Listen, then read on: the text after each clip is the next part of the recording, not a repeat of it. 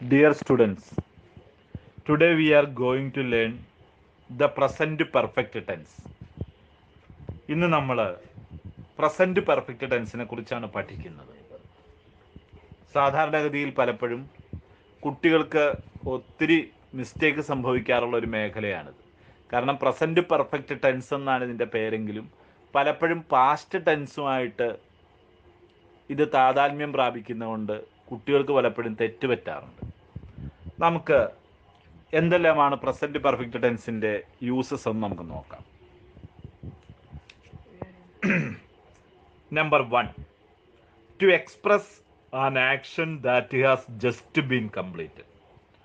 To express an action that has just been completed.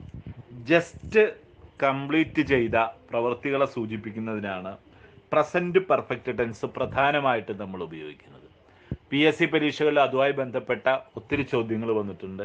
20 മാർക്കിൻ്റെ English ചോദ്യങ്ങളിൽ ഏറ്റവും പ്രധാനമായിട്ടുള്ള ഒരു ഐറ്റമാണ് ടെൻസിൽ നിന്നുള്ള ചോദ്യങ്ങൾ. അതിൽ കുട്ടികൾക്ക് പലപ്പോഴും തെറ്റുപറ്റുന്നൊരു മേഖലയും പ്രസൻറ്റ് പെർഫെക്റ്റ് ടെൻസാണ്. അതുകൊണ്ട് ഇത് വളരെയധികം ശ്രദ്ധിച്ച് കേട്ട് നമ്മൾ പഠിക്കണം. To express an action that has just been completed.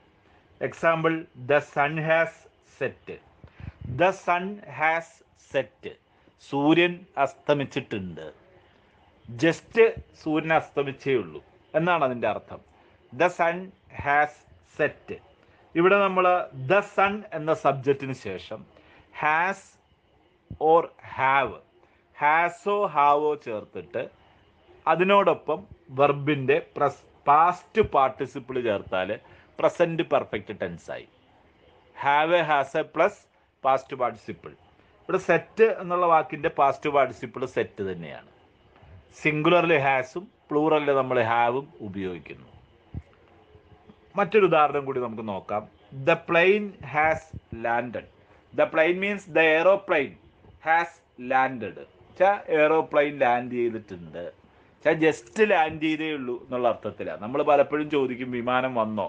Yes, the aeroplane has landed. ഇവിടെ has, have plus past participle has landed.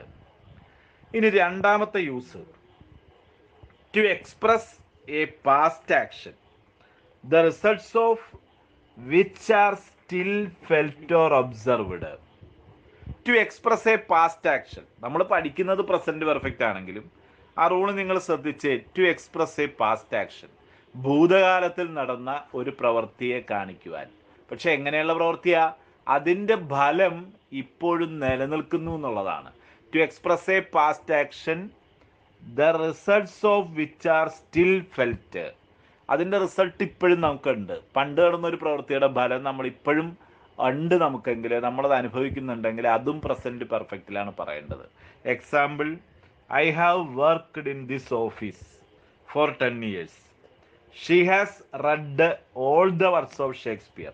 കുറച്ചുകൂടി പഠിക്കാൻ എളുപ്പമായൊരു ഉദാഹരണം ഇതാണ്. രണ്ടാമത്തെ ഉദാഹരണമാണ്, she has red all the works of Shakespeare. ഷേക്സ്പിയറിൻ്റെ എല്ലാ കൃതികളും അവൾ വായിച്ചിട്ടുണ്ട് എന്ന് പറഞ്ഞാൽ പണ്ടെങ്ങോ ആണ് അവൾ ഷേക്സ്പിയറുടെ കൃതികൾ വായിച്ചത്. ചിലപ്പോൾ 30 വർഷം മുമ്പായിരിക്കും വായിച്ചത്, ചിലപ്പോൾ 5 കൊല്ലം മുമ്പായിരിക്കും വായിച്ചത്, ചിലപ്പോൾ 2 കൊല്ലം മുമ്പായിരിക്കും വായിച്ചത്. പക്ഷേ അതിലൊരു പ്രധാന കാര്യം നമ്മൾ മനസ്സിലാക്കേണ്ടത്, അതിൻ്റെ എഫക്റ്റ് ഇപ്പോഴും ഉണ്ട്. ഷേക്സ്പിയർ കഥാപാത്രങ്ങളെല്ലാം അവളുടെ മനസ്സിൽ ഇപ്പോഴും നിൽക്കുക.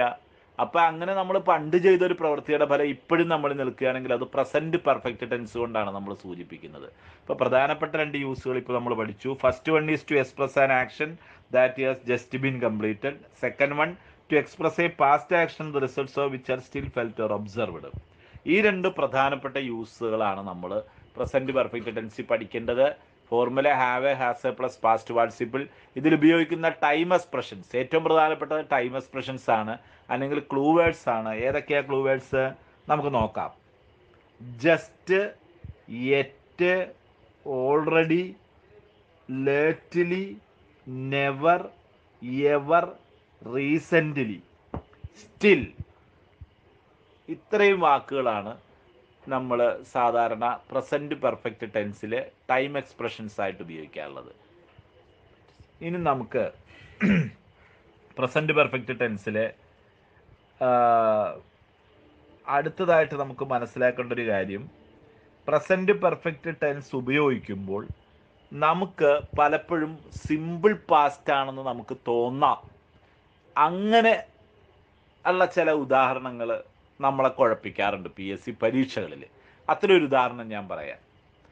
The manager dash to Vaikom. The manager dash ബ്രാക്കറ്റിൽ ഗോ ടു വൈക്കം. കുറച്ചുകൂടി ആക്യുറേറ്റ് ആയിട്ട് പറഞ്ഞാൽ ദ മാനേജർ ഡാഷ് ബ്രാക്കറ്റിൽ ഗോ ടു വൈക്കം. മാനേജർ വൈക്കത്ത് പോയി. അപ്പോൾ നമ്മൾ സ്വാഭാവികമായിട്ടും ആ തരത്തിലേ അർത്ഥം എടുക്കുകയുള്ളൂ, മാനേജർ വൈക്കത്ത് പോയി. അപ്പോൾ ആ ഗോ എന്നുള്ള വെർബിൻ്റെ കറക്റ്റ് രൂപം എഴുതാനാണ് പരീക്ഷയ്ക്ക് പറയുന്നത്. ബ്രാക്കറ്റിൽ ഹാസ് ഗോൺ, വെൻറ്റ്, ഗോസ്, ഇങ്ങനെ 3 ഉത്തരങ്ങൾ തന്നിരിക്കുകയാണ്, അല്ലെങ്കിൽ 4 ഉത്തരങ്ങൾ തന്നിരിക്കുകയാണ്. Has gone, have gone, went, goes. ഇതിൽ ശരി ഉത്തരം നമ്മൾ തിരഞ്ഞെടുക്കണം. സ്വാഭാവികമായിട്ടും നമ്മൾ മാനേജർ വൈക്കത്ത് പോയി എന്നുള്ള അർത്ഥത്തിൽ വെൻ്റ് ആയിരിക്കും എഴുതുന്നത്. പക്ഷെ വെൻ്റ് അല്ല ഉത്തരം. ദ മാനേജർ ഹാസ് ഗോൺ എന്നാണ് എഴുതേണ്ടത്. കാരണം മാനേജർ വൈക്കത്ത് പോയിട്ടുണ്ട് എന്നുള്ള അർത്ഥത്തിൽ വേണം നമ്മളത് എടുക്കാൻ. അപ്പോൾ നമുക്കൊരു സ്വാഭാവികമായൊരു സംശയം വരും. ഇത് വെൻ്റ് ആണെങ്കിൽ സിമ്പിൾ പാസ്റ്റ് വരും, ഹാസ് ഗോൺ ആണെങ്കിൽ പ്രസൻറ്റ് പെർഫെക്റ്റ് വരും. ഇതിലേതാണെന്ന് നമ്മൾ എങ്ങനെ തിരിച്ചറിയുമെന്നുള്ളതാണ്. അത് വളരെ എളുപ്പമാണ് തിരിച്ചറിയാൻ. സാധാരണഗതിയിൽ സിമ്പിൾ പാസ്റ്റ് ആണെങ്കിൽ അതിനൊരു ടൈം എക്സ്പ്രഷൻ നിർബന്ധമാണ്. ദ മാനേജർ വെൻ്റ് യെസ്റ്റർഡേ എന്ന് പറഞ്ഞിരുന്നെങ്കിൽ ആ യെസ്റ്റർഡേ എന്നുള്ള ടൈം എക്സ്പ്രഷൻ ഉള്ളത് കൊണ്ട് വെൻ്റ് നമുക്ക് എഴുതാം, ഗോയുടെ പാസ്റ്റ് ടെൻസ് ആയിട്ടുള്ള വെൻ്റ് എഴുതാം. പക്ഷേ ഇവിടെ the manager dash go to Vaikom എന്ന് പറയുന്നിടത്ത് പ്രത്യേക ടൈം എക്സ്പ്രഷൻ ഒന്നും പറയാത്ത സ്ഥിതിക്ക് അവിടെ നമ്മൾ ഹാവോ ഹാസോ ചേർത്തിട്ട് വെർബിൻ്റെ പാസ്റ്റ് പാർട്ടിസിപ്പിൾ എഴുതി അത് പ്രസൻറ്റ് പെർഫെക്റ്റ് ആക്കി മാറ്റണം. അങ്ങനെയാണ് നമുക്കത് ഐഡൻറ്റിഫൈ ചെയ്യാൻ പറ്റുള്ളൂ. ഇത്രയും കാര്യങ്ങളാണ് നമ്മൾ പ്രസൻറ്റ് പെർഫെക്റ്റ് ടെൻസിൽ ഓർത്തിരിക്കേണ്ടത്. ഇത്രയും കാര്യങ്ങളാണ് സാധാരണ PSC പരീക്ഷകൾക്ക് വരുന്നത്. ഇതിൻ്റെ പ്രീവിയസ് ചോദ്യങ്ങൾ നിങ്ങൾ വർക്കൗട്ട് ചെയ്യുകയാണെങ്കിൽ നിങ്ങൾക്കിത് ഏറ്റവും ലളിതമായിട്ടിത് പഠിക്കാൻ പറ്റും. മുൻ വർഷങ്ങളിലെ ഒരു 20 വർഷം മുമ്പുള്ള ചോദ്യങ്ങൾ തൊട്ട് ഇങ്ങോട്ട് നമുക്ക് പഠിക്കുകയാണെങ്കിൽ, വർക്കൗട്ട് ചെയ്യുകയാണെങ്കിൽ നമുക്കതിനകത്ത് ഏറ്റവും ഉറപ്പമായിട്ടുള്ള മാർക്ക് നമുക്ക് വാങ്ങിക്കാം. 1 മാർക്ക് പോലും നഷ്ടപ്പെടാതെ ടെൻസിലെ, പ്രത്യേകിച്ചും പ്രസൻറ്റ് പെർഫെക്റ്റ് ടെൻസിലെ മാർക്ക് നമുക്ക് സ്വായത്താക്കാൻ പറ്റും. നെക്സ്റ്റ് അടുത്ത ടെൻസ് നമ്മൾ പഠിക്കുന്നത് പ്രസൻറ്റ് പെർഫെക്റ്റ് കണ്ടിന്യൂസ് ടെൻസ് ആണ്. This tense is derived by combining have or has plus been plus verb plus ING. എന്നുവെച്ചാൽ ഹാവ് ഹാസോ ചേർത്തിട്ട് വെർബിൻ്റെ കൂടെ ING ചേർത്താൽ നമുക്ക് പ്രസൻറ്റ് പെർഫെക്റ്റ് കണ്ടിന്യൂസ് രൂപപ്പെടുത്താം. ഇനി നമുക്ക് എന്തെല്ലാമാണ് അതിൻ്റെ യൂസേജസ് എന്ന് നോക്കാം. സാധാരണഗതിയിൽ പ്രസൻറ്റ് പെർഫെക്റ്റ് കണ്ടിന്യൂസ് നമ്മൾ ഉപയോഗിക്കുന്നത് to express the continuity of an action which began in the past and still continuing in the present എന്ന് പറഞ്ഞാൽ ഭൂതകാലത്തിൽ ഒരു പ്രവൃത്തി ആരംഭിച്ച് വർത്തമാനകാലത്തിലും തുടർന്നു കൊണ്ടിരുന്നാൽ പ്രസൻറ്റ് പെർഫെക്റ്റ് കണ്ടിന്യൂസ് ആണ് ഉപയോഗിക്കുന്നത്. For example, Sheela has been waiting you for 3 hours. Sheela നിങ്ങളെ 3 മണിക്കൂറോളമായി കാത്തിരിക്കുന്നു. അപ്പോൾ ഷീലയുടെ കാത്തിരിപ്പ് 3 മണിക്കൂർ മുമ്പ് തുടങ്ങിയതാണ്. ഇപ്പോഴും ഷീല കാത്തിരിക്കുകയാണ്. അപ്പോൾ Sheela has been waiting for 3 hours. അവിടെ 4 എന്നുള്ളത് ഒരു ടൈം എക്സ്പ്രഷനാണ്. ഷീല കഴിഞ്ഞ 3 മണിക്കൂറോളമായി കാത്തിരിക്കുന്നു. അപ്പോൾ ഷീലയുടെ കാത്തിരിപ്പ് ആരംഭിച്ചത് ഭൂതകാലത്തിലാണ്, വർത്തമാനകാലത്തിലും കാത്തിരിക്കുകയാണ്. അങ്ങനെ ഭൂതകാലത്തിലൊരു പ്രവൃത്തി ആരംഭിച്ച് വർത്തമാനകാലത്തിലും തുടർന്നാൽ present perfect continuous. Formula have has plus verb plus ING. ഇപ്പോൾ ഇവിടെ ഉപയോഗിക്കുന്ന ടൈം എക്സ്പ്രഷൻസ് സിൻസ്, ഫോർ. ഇവിടെ മറ്റൊരു പ്രോബ്ലം റൈസ് ചെയ്യാം. നമ്മൾ പ്രസൻറ്റ് കണ്ടിന്യൂസ് ടെൻസിൽ പഠിച്ചപ്പോൾ ഒരു കാര്യം പറഞ്ഞു. ചില വേർഡ്സിന് ഇംഗ്ലീഷ് കണ്ടിന്യൂസ് ടെൻസിൽ നമ്മൾ ING രൂപം ഉപയോഗിക്കാറില്ല. നമ്മുടെ വിചാരങ്ങൾക്കൊന്നിനും ING രൂപം കണ്ടിന്യൂസ് ടെൻസിൽ ഉപയോഗിക്കാറില്ല. ഇപ്പം wish, want, see, here, feel ഇതുപോലുള്ള വാക്കുകൾക്കൊന്നും നമ്മൾ ING രൂപം ഉപയോഗിക്കുന്നില്ല. അത്തരം കുറച്ചധികം വാക്കുകളുണ്ട്. Believe, understand, no, KNOW, no, knowing എന്നൊന്നും നമ്മൾ പറയാറില്ല. അപ്പോൾ അത്തരം വാക്കുകൾ തിങ്ക്, THINK, തിങ്കിങ് എന്നുള്ളത് കണ്ടിന്യൂസ് ടെൻസിൽ ഉപയോഗിക്കാറില്ല. നെക്സ്റ്റ് ബിലോങ്, ബിലോങ്ങിങ് എന്ന് നമ്മൾ കണ്ടിന്യൂസ് ടെൻസിൽ ഉപയോഗിക്കാറില്ല.